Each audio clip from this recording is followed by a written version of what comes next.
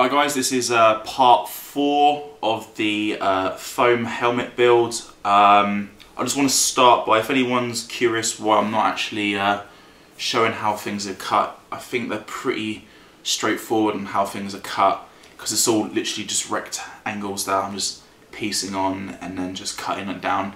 So if you want me to do you know, an actual walkthrough, talk through on how I'm cutting things and how I'm measuring and that, I'm happy to do so. If you just put it in the comment box below, I may do it for this project if you get in touch with me in time, or I'll do it on the next project and I'll do more of a walkthrough, talk through, like, you know, stage by stage, and I'll record how I'm putting it together and that. But okay, like I said, this is part 4.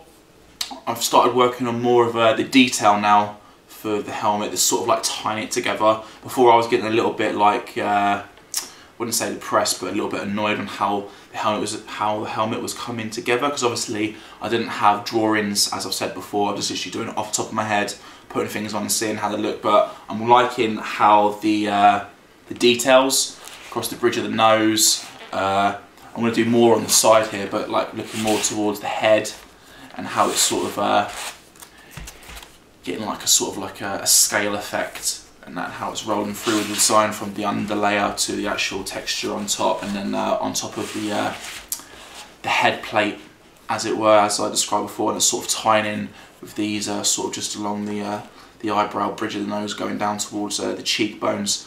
Yeah, I'm liking it. Basically, all I did with that was just sort of like just put things on and layer it over each other, and then just see how it looked. And then I thought, oh, okay, that looks pretty good. I'll just cut it, glue it, and I was gluing as I was cutting as well. And then I just sort of like left it for a little bit, took like a step back, and then I sort of like thinking, oh, I could put a little bit more on it, and then that would sort of tie in. And then that's how I come up with this bit here with the bridge of the nose coming down.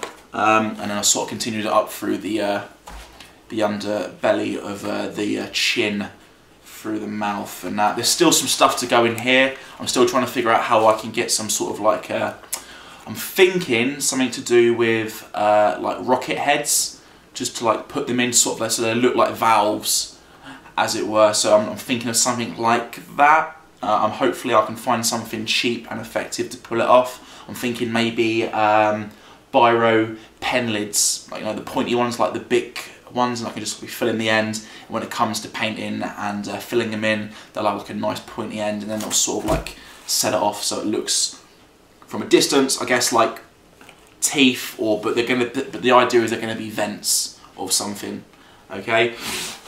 The side part here, it looks a bit bland at the moment. I'm thinking of maybe incorporating the head part, like I've done with the head plate, or the side adjoining panels, something on here, or I may just leave it like blank, but then put like a texture on it. Like I'm trying to think of like how I can incorporate like different textures rather than being all painted the same, and like just different colours, actual like maybe something I can stick on it, like a texture.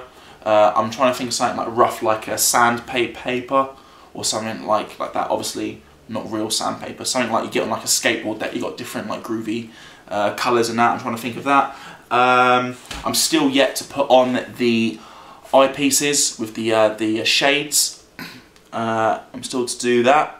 So I've got to like put the break down a pair of sunglasses or whatever, stick them on and build around it, and then have it like still be able to detach, but so it still fits up flush with the under the bridge of the eye, like, you know, along the cheekbones, and doesn't like conflict with anything that's in front of it.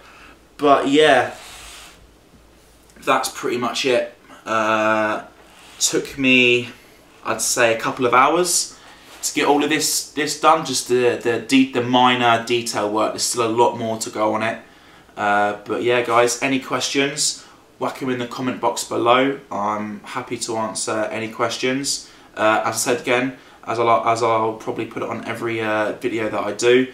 Any suggestions on how I can improve, or ideas of your own that you would like to see on one of my projects, because I like this idea a lot. It was quick on how everything will come together, so I'll be making a lot more of them.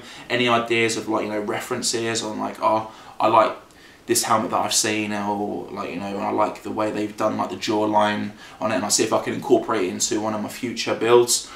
But yeah, Any questions, whack them in the comment box below. Don't forget to like, favourite if you want. And that's it, guys. Feel free to subscribe, and more videos coming soon. Cheers.